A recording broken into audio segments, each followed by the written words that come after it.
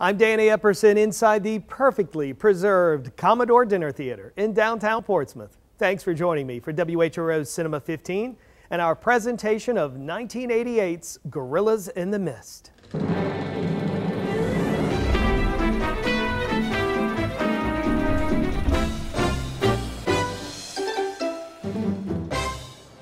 Today, only about 1,000 mountain gorillas exist on planet Earth. Many believe that number would be zero if not for the work of a remarkable woman named Dian Fossey.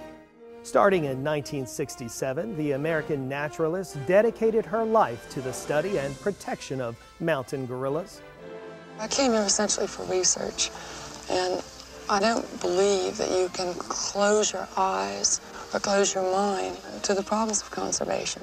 She brought worldwide attention to the plight of the endangered apes, and in 1988, Hollywood decided to repay the favor. Gorillas in the Mist tells the story of Fossey's incredible 18-year adventure in the African jungle. Director Michael Apted and screenwriter Anna Hamilton Phelan adapted Fossey's 1983 autobiography to bring her story to the screen. The director wanted to shoot the film authentically, which meant meeting the mountain gorillas in their natural habitat. They also needed to find an actress willing to work and live in the jungle for 8 weeks and a woman tough enough to hold her own against poachers and massive silverback gorillas. Emergency. Sigourney Weaver, fresh from her starring role in Aliens, seemed like a pretty good fit. You now have 14 minutes to reach minimum safe distance.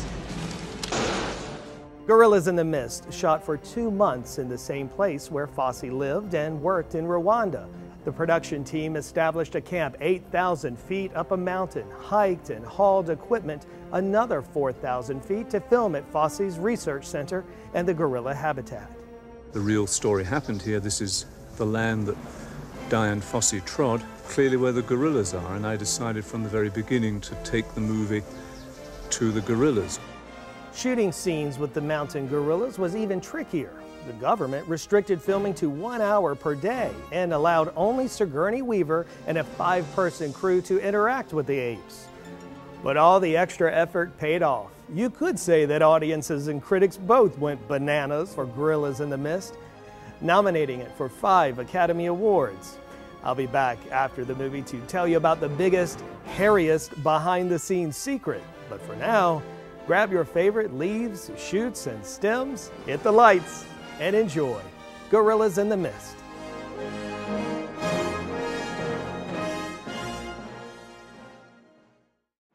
Sigourney Weaver deserves a medal for bravery.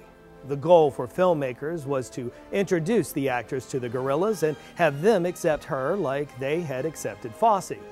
Weaver learned how to communicate with signs and sounds, and she studied Dian Fossey's rules of gorilla etiquette. Following Fossey's playbook proved especially valuable during one surprise move by a male silverback. The 400-pound ape rushed towards the actress.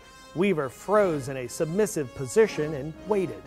And I just turned around and sat as still as I could and hoped that I hadn't done anything to really irritate him. Just hold it now. Look, he's going past. That's okay. Good. That's terrific. Thank you. Fortunately for her, the gorilla lost interest and moved on. Lucky for us, he captured that moment on film. There are lots of those unexpected moments in Gorillas in the Mist, but a big reason that they work so well in the film is thanks to special effects wizard Rick Baker. Publicly, the producers did not acknowledge the use of costumes, makeup, or movie magic. They wanted audiences to believe that all the apes were real.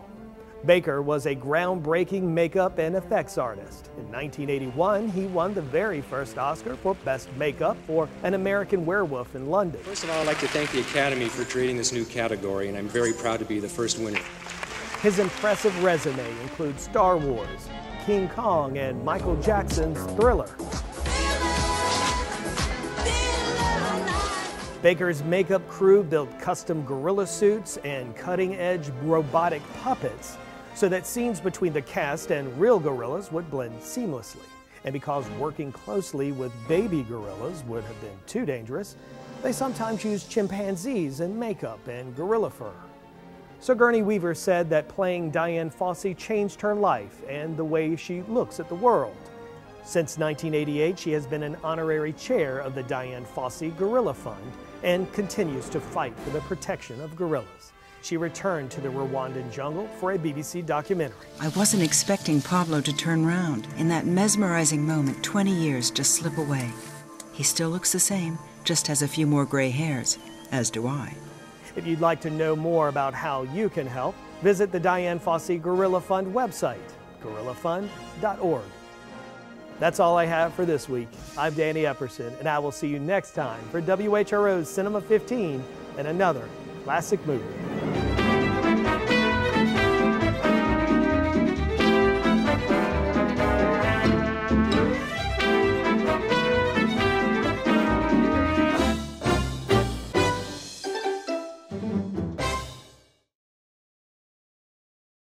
I'm Danny Epperson. Here's a classic movie quiz. 1988's Gorillas in the Mist stars Sigourney Weaver as naturalist Dian Fossey. I want this job. The film earned her an Academy Award nomination. How many times has Weaver been nominated for an Oscar? They don't go, I don't go. 3. You provide the popcorn, the couch, and the TV. We'll provide great movies like Gorillas in the Mist. Watch Cinema 15, Saturday night at 8 on WHRO TV 15.